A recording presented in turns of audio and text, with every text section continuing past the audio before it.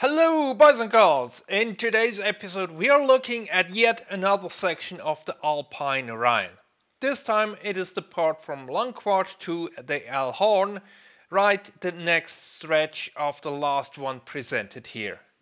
One can put in Riverguide directly under the bridge, but it is a bit cumbersome to get down to the water level and only advisable if you want to also paddle part of the cataract.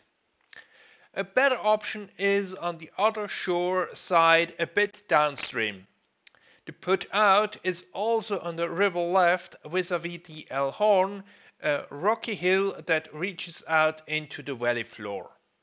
The first 3 kilometers are straight with the occasional gravel bank to make it interesting. That part ends at the bridge south of the bathing town Bad Ragaz.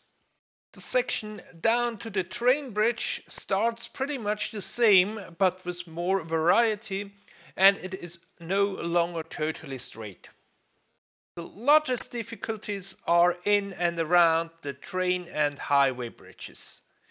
While there are always routes to miss the biggest waves, at high flows even the chicken way may hold some surprises.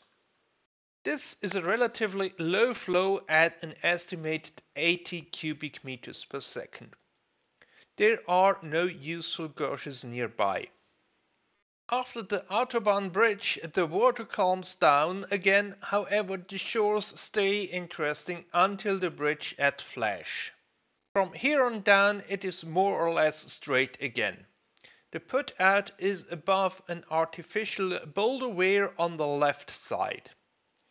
It is clearly visible from the river vis-à-vis the rock wall of the Ellhorn, where a path from the dam comes down to the low road. You can find additional information down in the description.